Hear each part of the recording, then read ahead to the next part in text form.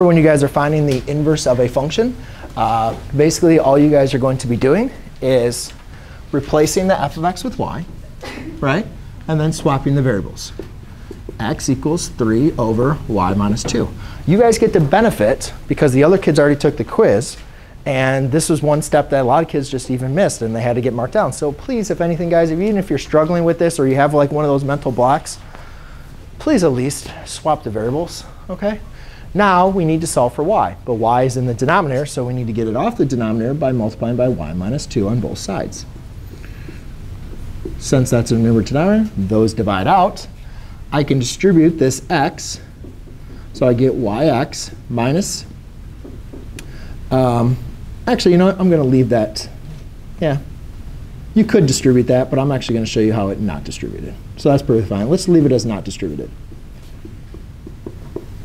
OK? Now, all we simply need to do is solve for y. So I could have distributed that.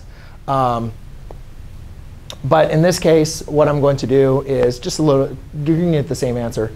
But I'm just going to divide by x on both sides. That divides to 1. Now I'm left with y minus 2 equals 3 over x.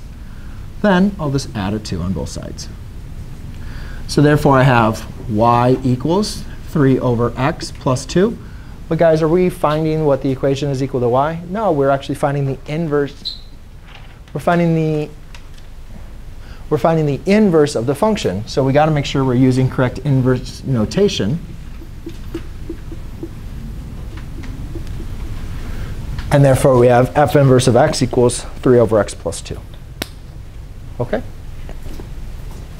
All right. So one last.